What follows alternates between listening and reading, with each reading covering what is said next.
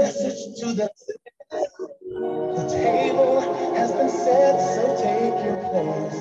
There is no condemnation, there is only grace. World Radio, Gospel Radio, our way to heaven.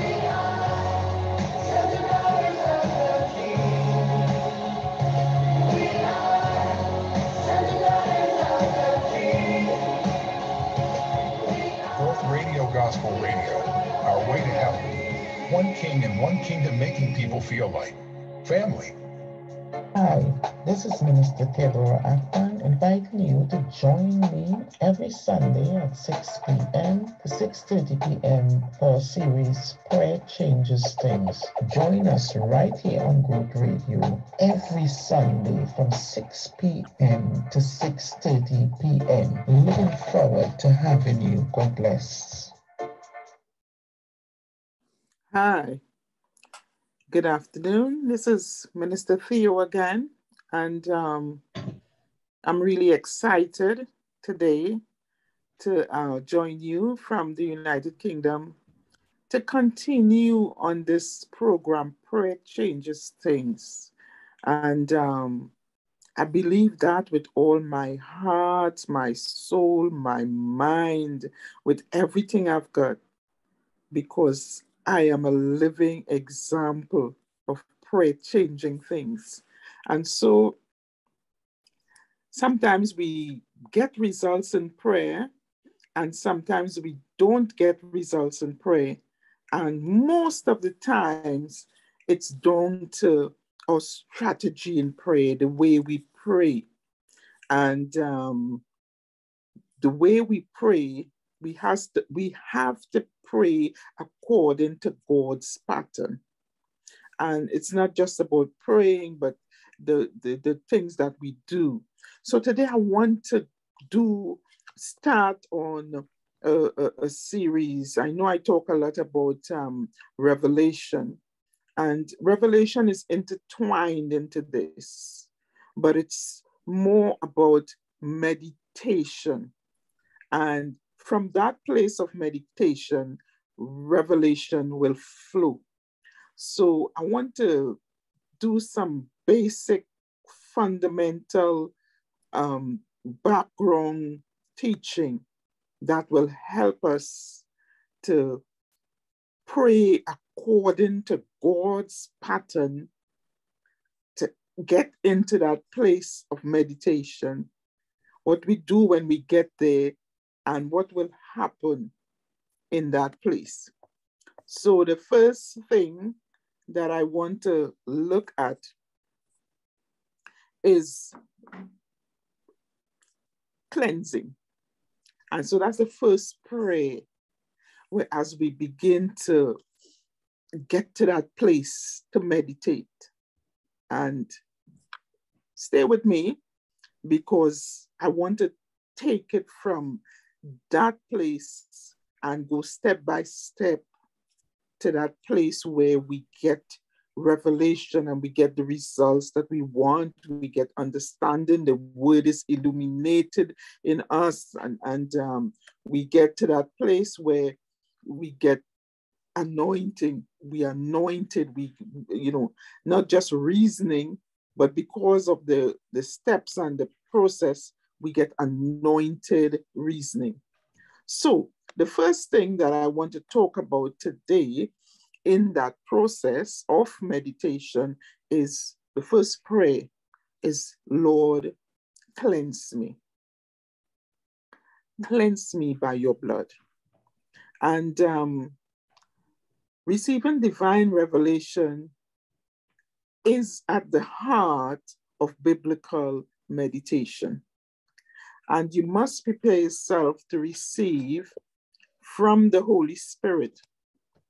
The way to do that is by repenting and being cleansed by the blood of the Lamb. So you must be obedient. And this is a really, really important point. We repent and we allow God to cleanse us from every sin known and unknown. We can't come to God with known sin in our heart and expect that we will connect with the Holy Spirit and we will get the result that we want. We have to make sure that there's no sin there and we are clean. Now, the next point that I'm going to kind of raise here is you must be obedient to previous revelation from God before you move on to getting new revelation from God. And if you want to follow me on that, you can take a note of Matthew chapter 7 and verse 6, and you can follow the scripture.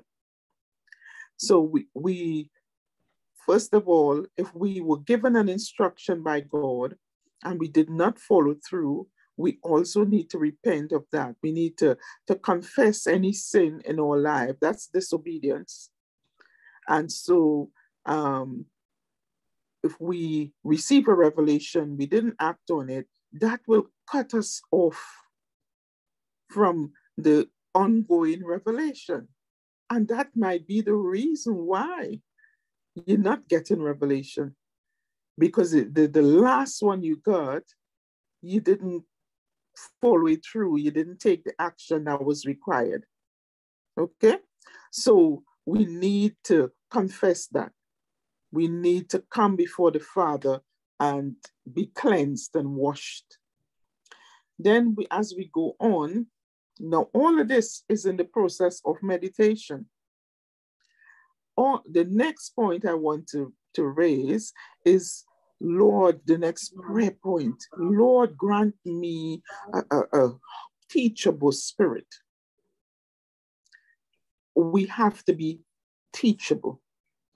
You know, we have to be in a place where we could learn from a child, where we could learn from even an unsaved person, even a sinner, where we could learn from anybody. We have to be in a place where we humble ourselves before God and we're not thinking that, you know, because we are this or that, or we have a title, or we have a position, whatever it is that makes you feel exalted. We have to learn how to be teachable. Nobody knows it all. And revelation is given to those who maintain an attitude of humility. And it is withheld from the poor, the proud, and the arrogant. And so keep an open, humble attitude before God. We have to come to God like a little child. You know, you a little child's attitude. You spank the child or you tell the child off, and then they cry and they grab you and, Mommy, I love you, Mommy, I love you. And they're trying to please you, a little child's attitude. And that's what God requires of us. He has to be able to trust us with revelation. And if we're proud and we, you know, I'm super spiritual, or I'm hearing from God, and we're using that as a rod to hit other people, that's not what he wants. He wants us to be able to help others, to teach others, to bless others, to deliver others, to set others free, to walk in the fruits of the Spirit, the compassion, the love, the joy, the peace, the hope. How can we do that when we feel in an inflated sense of self-importance? And we feeling so proud because we have achieved X, Y, and Z. So we better than, or we not like those ones. We have to watch our attitudes and make sure that it is one of humility. What I love so much in the Old Testament, when you saw the big kings and the King David, and see how they were brought down to sackcloth and ashes and crying and weeping and before God, keeping it real, keeping it pure, keeping that connection. And that's what is required of us. You know, the scripture tells us when a man's ways please God, he causes even his enemies to be at peace with him. So, an attitude of humility. That will allow God the freedom to shed greater light on any ideas that he has given us, and to alter things and change things. You know, sometimes God gives us a vision and we run in with it, but we run in with it in a certain way, in a certain manner. And he wants to inject fresh anointing, fresh oil, give you fresh help, energize it so that it could reach more people. But if you see it as mine and mine and mine, you shut the door. So it will just be reaching maybe the few that you have. And you're shutting the door, not just on God, but you're shutting the door on the people, the very people that you're meant to serve. Because you've kind of internalized it, and it's become yours rather than God's to use for his kingdom and for his glory, and to meet the needs of the people that he sees on the earth. And when he is seeing a need and you are not seeing it, then with your humility and you bowing to him, how to do it, Lord, do your will, Lord, through me, then you will allow him to change here and change there and close this door and shut this down and start this new and do this new for his honor, for his glory, for the souls that need to be reached. So it's very, very important to have that attitude of humility. It will cause growth to take place. It will cause expansion to take place. It will cause you to, because of that attitude, to be able to receive freshness from God, pure ideas, wisdom, strength from the Father. So when we come to him, before we even meditate on the word or get there, we have to make sure that our attitude is right. We are cleansed, we are pure. And then the next point, which doubles up on what I was just talking about there, the next prayer point as we head in for that meditation is, Lord, I wouldn't use my brain, I wouldn't use my faculties for myself. And I want you, even while you're listening to this, to just be in an attitude of prayer. And if you have been, using it for yourself, your resources, that he has given you, your talents, your abilities, that's not the way to get the revelation. That's not the way to get the increase. That's not the way, as we meditate, to be able to get the enlargement of the word or the illumination of that word. We have to have things in the right perspective. So we giving ourselves to him. We can do nothing of our own initiative, but only what we see and hear by the Spirit. our mind is not ours, to use, but a mind to present to God so he can use it and fill it with anointed reason and divine vision. We have to submit everything to him, submit this mind to him. We could have genius ideas, but it's not his ideas. And sometimes it might be an idea for another time or for another project. But when we submit it to him, he will give us that revelation. He will give us that illumination. He will give us that understanding so that we don't go building without him. And, we have Hebrews 6 and 12, Romans 12, 1 and 2, that summarizes, if you use your mind for yourself, it becomes dead work.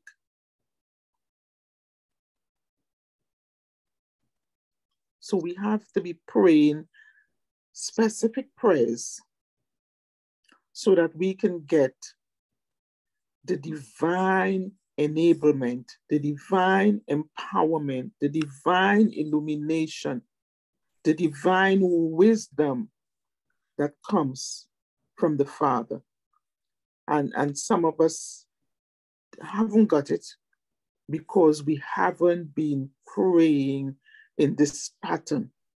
We haven't been, bringing ourselves before him, emptying ourselves before him, and allowing him to help us with our human frailties, with our human mind, with our human ideas, with our human wisdom.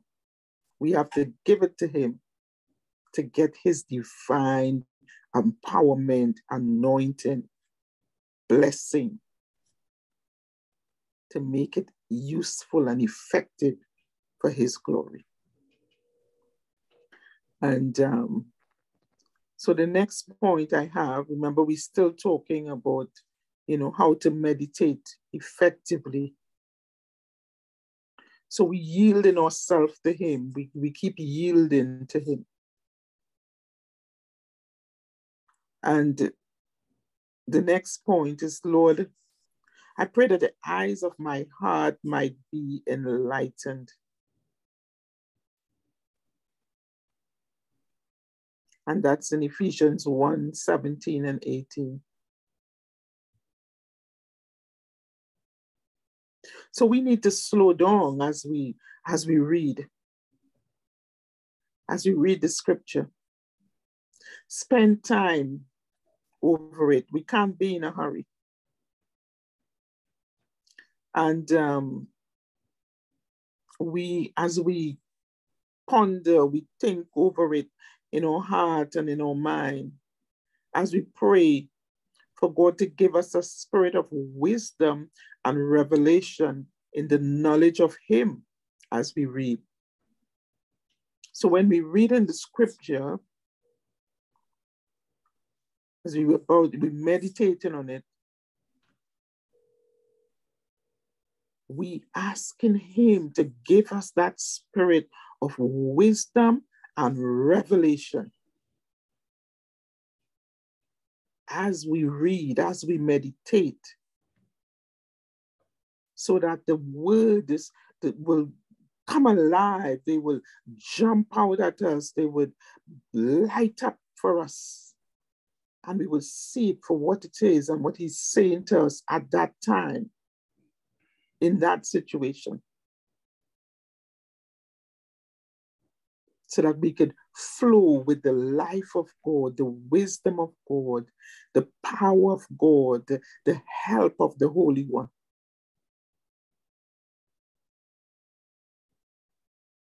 When we read his word. I know in the religious world, Bible studies is what we call, meditating on the scriptures and spending time in Bible study. But we know that Bible study is not done that way. There's a lot of human thinking, a lot of human feelings and a lot of human wisdom that goes into it.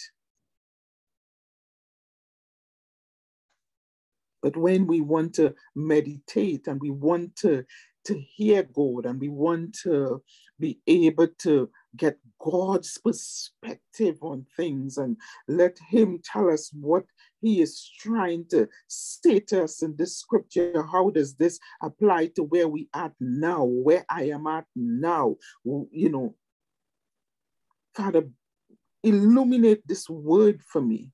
What does this word have to do with where I'm at now? What are you trying to say to me here right now? You personalize it.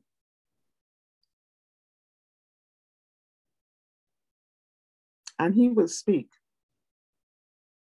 As long as we have met the conditions and we pray in according to his principles and strategies, he will speak and he will meet with us. So the last point I'm going to raise because of time, and I'll continue next week. The last point I'm going to raise is prayer point. We're still on meditation.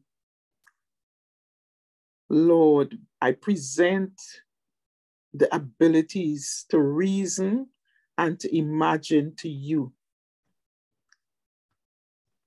to fill and flow through by your Spirit. We don't want to miss it. So we presenting our ability to reason. You know, when we study the word, most of the time we use reason. We presenting that ability to reason to him,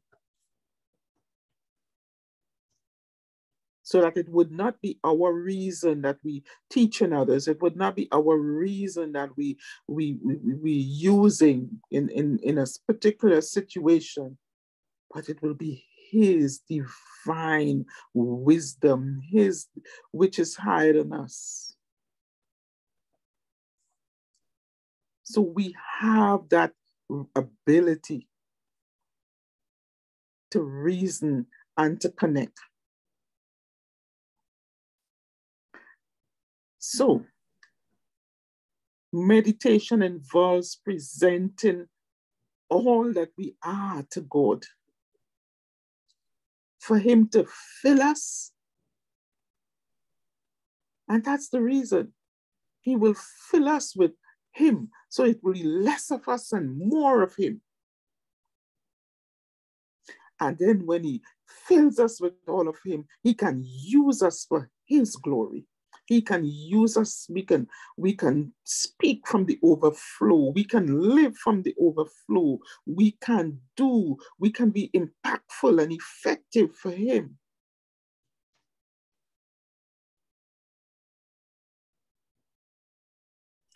And his Spirit will be able to flow through us.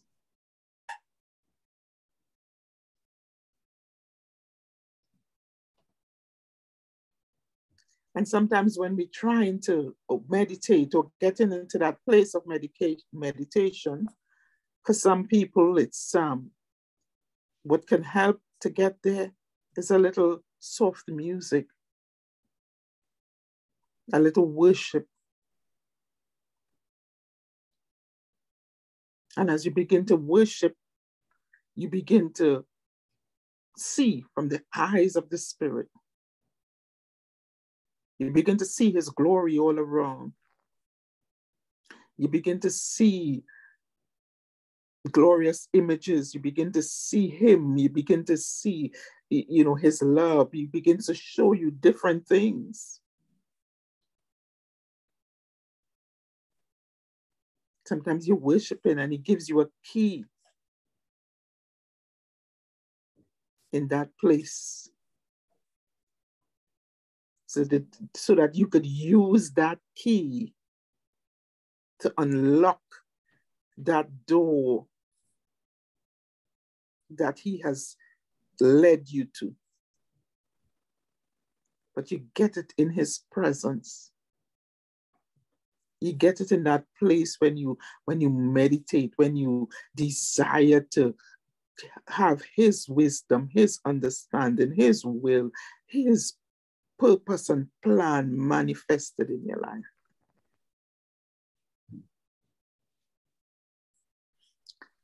Okay, so I have another, I'll carry on. I still have more time than I thought. And the next prayer point that I would raise would be, Lord, show me the solution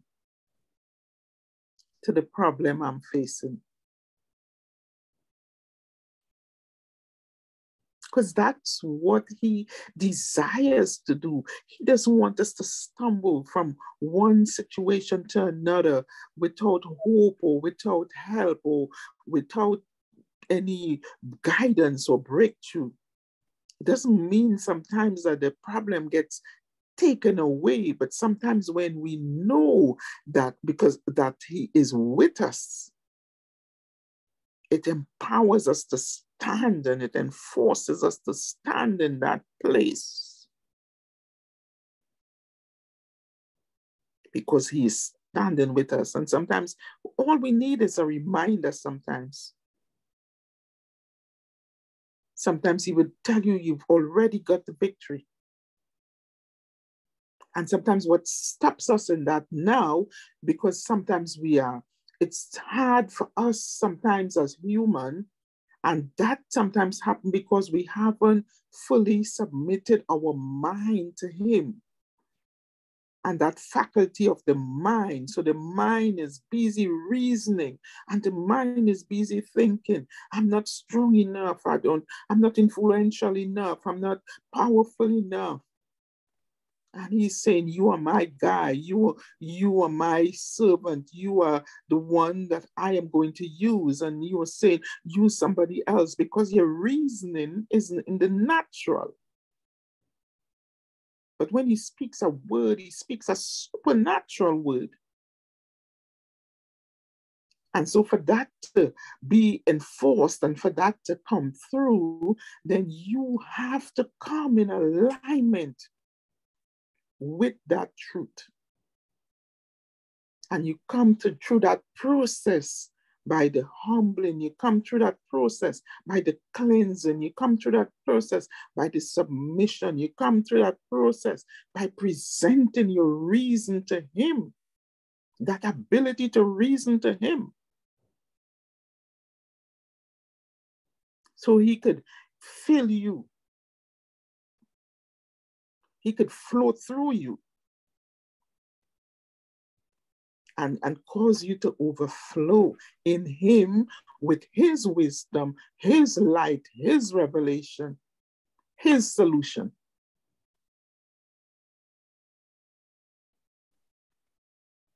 So sometimes it's not even about God not being there, or God gave a word and he didn't do anything else. We have to take action. When he gives us a word, we have to do what he says. So sometimes you hear people say, well, he gave a word 20 years ago. He said, I'll be a great and mighty prophet to the nations. And he might have added a few things to that, but you never acted on anything. So you never started to read, to study, to pray, to speak it in, to pray it in, pray it in, pray it in. Because when you get into that place of meditation and prayer, you get more revelation. It begins to unfold. It begins to unravel. It takes time, like he did with Moses. He took him. He didn't send him to Bible school, because that's where most of us go. But he sent him to the backside of the desert where he taught him. how to hear his voice, how to get divine revelation, how to walk in divine wisdom, how to walk in a right attitude, how to have a humble heart, how to deal with pride and all of the issues of life. And we get that by meditating. We get that by coming into his presence. We get that by looking to him.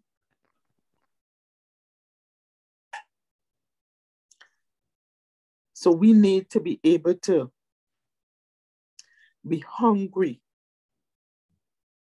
We need to be able to have some, cultivate discipline and search for his wisdom, seek for his wisdom, ask for his wisdom. And he will always give it to us. Always.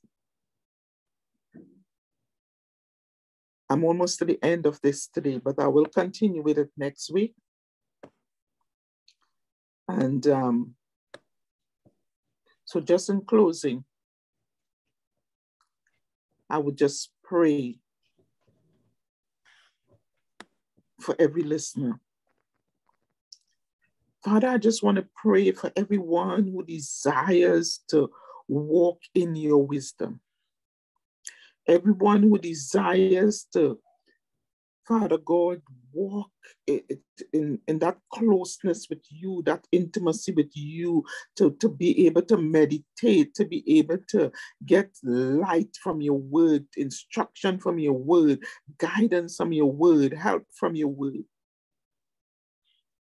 Father, I pray, oh God, that, Father, we would be able to apply the blood of Jesus to every unconfessed sin, every listener, God. Father, with sin that are not confessed, I pray, God, that they would apply your blood to every unconfessed sin. Father God, I pray that the people would have a teachable attitude, Lord, that we would be so humble. We would ask you to show us, Lord, show me your ways, show me your ways.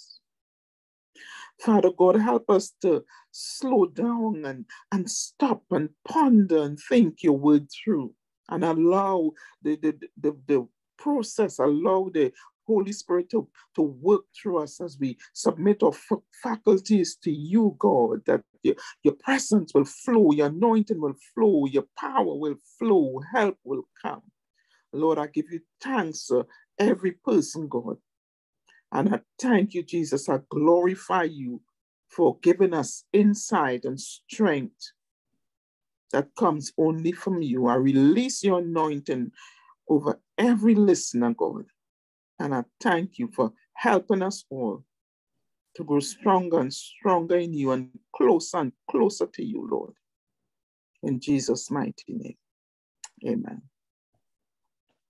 Hi, this is Minister Theodora Apkan, inviting you to join me every Sunday at 6 p.m. to 6:30 p.m. for a series, Prayer Changes Things. Join us right here on Good Radio every Sunday from 6 p.m. to 6:30 p.m. Looking forward to having you. God bless.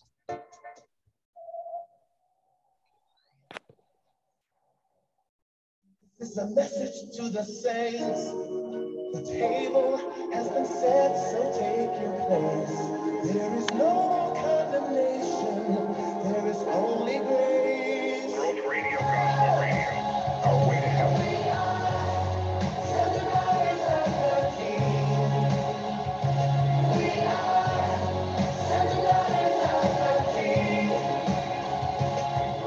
Fourth Radio, Gospel Radio, our way to heaven. One king and one kingdom, making people feel like.